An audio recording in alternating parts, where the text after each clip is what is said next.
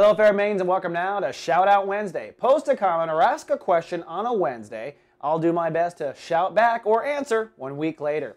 Well, sunny and cool for the virgins of the zodiac, the Virgos. That's because the moon is now in your own sign, meaning that your ego and your emotions are friends. That doesn't always happen, right? Sometimes our ego says one thing, our emotions go another direction.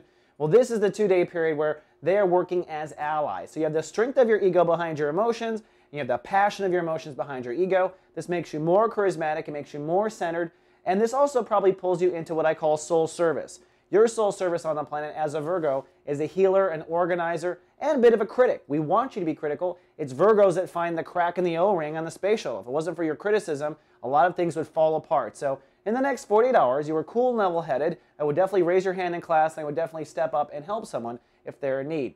Now, you do have some soul work like everyone else. Zipping around the zodiac, the sun today is ruled by Saturn, and that means it is decision time. Now, with the Sagittarius vibration, decision means it is time to decide to take care of yourself. The question really is, who's your mama? And the answer should be you.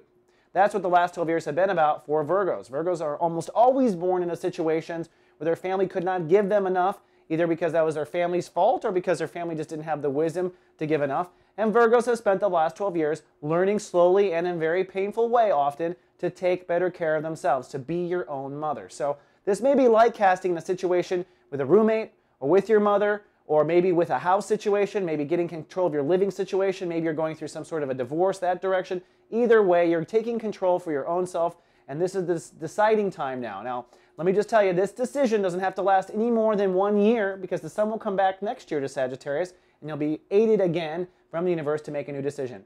And then finally, for our shout out, it goes to Gala Darling, who I think was on YouTube, who just said that I was awesome. Well, guess what, Gala? Thank you.